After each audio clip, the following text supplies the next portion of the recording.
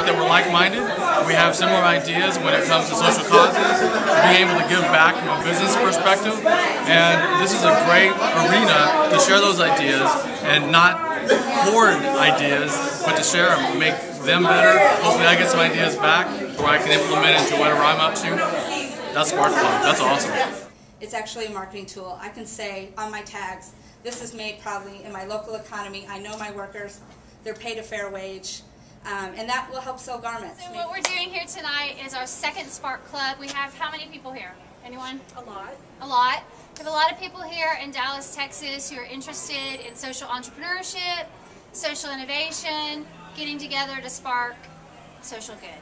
This is going to be a change from going to work to get your paycheck during the day and then going to volunteer for your nonprofit to get your social cause done, and really to build bridges so that every minute that you spend during the day in your business and your job has an underlying social good that's driven by every activity that you do and every dollar that you earn. That is going to cause radical change in our society. So Spark Club is all about getting the social entrepreneurs together here in our region. We invite you to join us.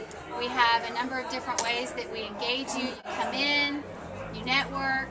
We've put people on the soapbox. They tell us about their business model that's socially impactful or their nonprofit that's doing innovative things.